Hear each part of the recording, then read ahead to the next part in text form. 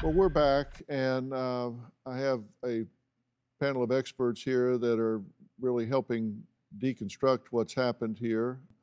Kerri is with us virtually, and if we can put the statement back up from Kohberger's family, the thing that jumps out to me about this is they talk about letting the process do what it needs to do and not jumping to conclusions.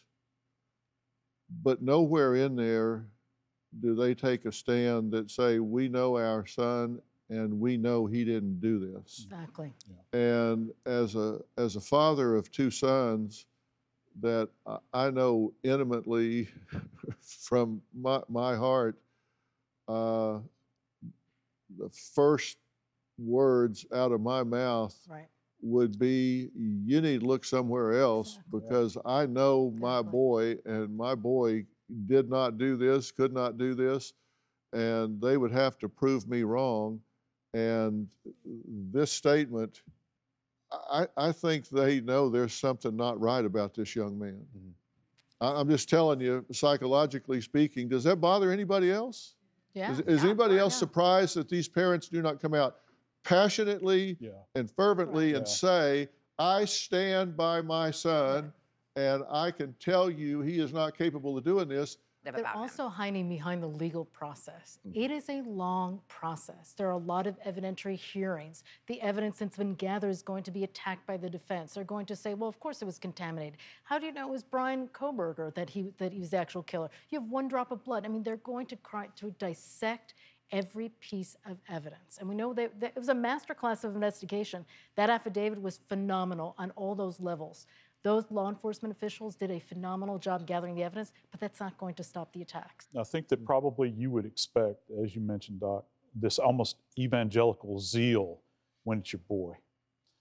And, you know, you begin to think about this. He's going to shout it from the rooftops that this is not my son. The real tell here, though, moving forward, is to see if they remain muted, where, you know, we just hear nothing whatsoever.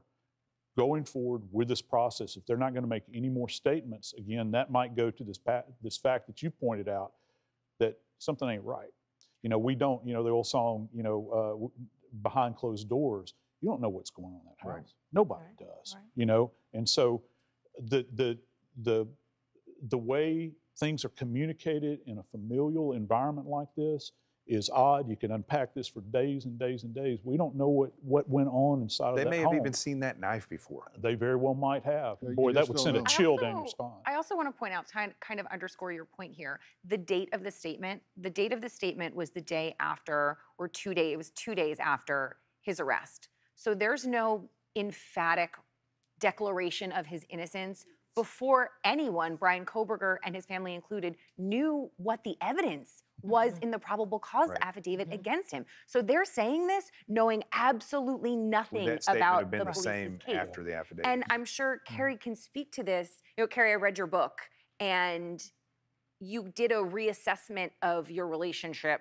with your father in the days and weeks and years afterwards. And I'm sure this family immediately is reassessing their relationship with Bryan and kind of seeing what are the signs. Maybe he was a little strange. That does kind of pique my interest, but not knowing what he's accused of, and Kerri, not knowing what your father was accused of, maybe that didn't stand out to you at the time, but in hindsight does. And that's the difference between an apex predator, like somebody who abuses and physically abuses their spouse in front of people, versus somebody who wants to kill in secret and not get caught. They will still present odd behaviors, but it may not be violent like somebody who beats up somebody. Do you have a story or a question for me? Click the link in the description and tell me what in the world is going on.